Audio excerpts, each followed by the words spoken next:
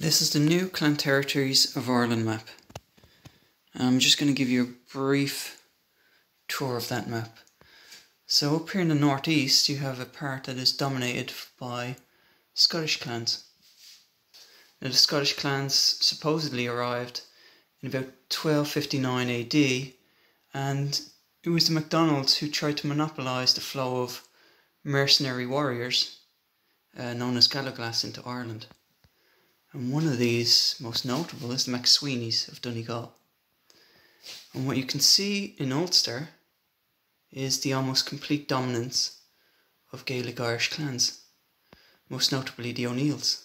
But the O'Neills are split into three.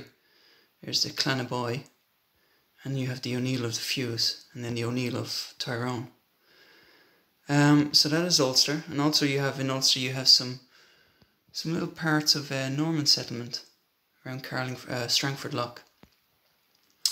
Now we'll go south then into Leinster, and Leinster, as you can see, or much of Leinster, is dominated by the Normans, almost from Dublin all the way over to Athlone, as far south as Wicklow and Carlow.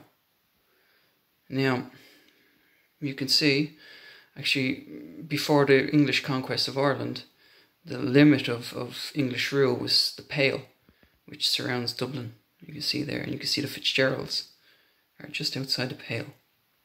And you can see the parts of Leinster, most notably Offaly and Laois, or modern Offaly and Laois, were ruled by Gaelic Irish clans, and those actually were the first territories to be reconquered by the English.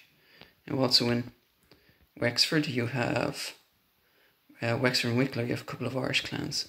You can see a lot of southern Leinster is dominated by the Normans. Right, so if we go into what is Munster, you can see it's split between Gaelic Irish in the far south west, and they're actually literally surrounded by Norman families. And again, you can also see the O'Briens that dominate would have been Thomond or modern Clare.